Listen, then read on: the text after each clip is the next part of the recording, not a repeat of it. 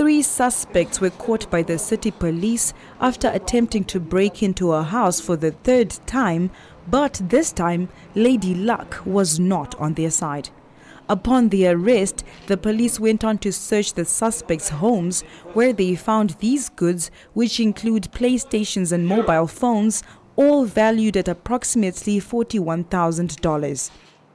The authorities urged the public to refrain from buying stolen goods. We are not playing around, and we mean business. With other words, if we found you with suspected stolen properties, obviously we are going to arrest you.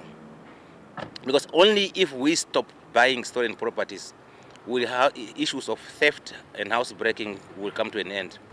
Shikesho and his force continue to work tirelessly in order to reverse crime statistics in the city. We are busy studying their methods. We know most of them now, and we are following them. And we are not going to leave a stone unturned. We are going to arrest all of them. The suspects are said to be minors, which was of great concern to the police, as this symbolizes a decay in the society's moral fiber.